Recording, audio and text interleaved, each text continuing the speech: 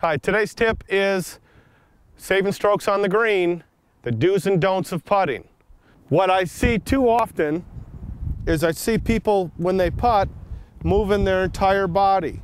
That's a not very athletic thing to do, and I can show you why.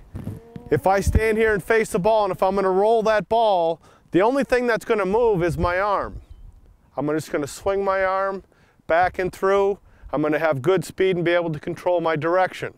So here's a drill that you can try. Place your putter just on your right hand. Hold your right shoulder with your left hand and just practice making a swing just like you would underhand a ball. And that drill right there is going to make you a much better putter. If you're having trouble with your putting, please give us a call at the Grand Traverse Golf Academy.